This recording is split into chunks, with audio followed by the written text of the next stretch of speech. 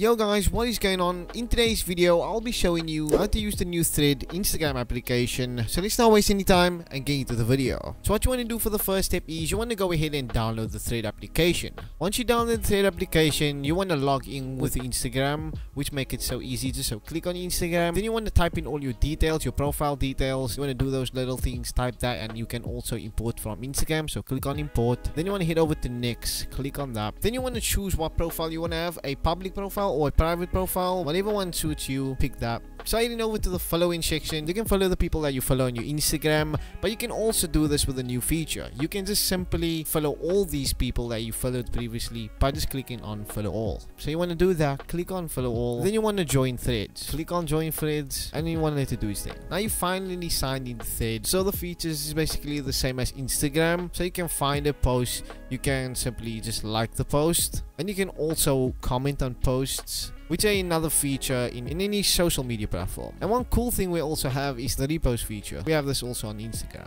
Then with the final feature, we have the share feature, which you can add to stories, you can share to Twitter, and you can also share it via any other social media platform. So those are Threads cool features. And you can also head over to the search bar. I would suggest searching Threads, and you want to find the ThreadUps page, and you want to follow that page, since following that page will keep you updated with any new features and things like that. So if you want to send a thread, you want to basically click on the middle button. You just want to type anything. Is this thing on with the mic? And you just want to put that on. You want to click on this button just here. If you want to pick a picture, you can also put on who can see the post and stuff like that. And once you're done with that, you can just post. But anyway, if you found this video helpful, please give it a like and also subscribe to the channel for more tutorial videos just like this.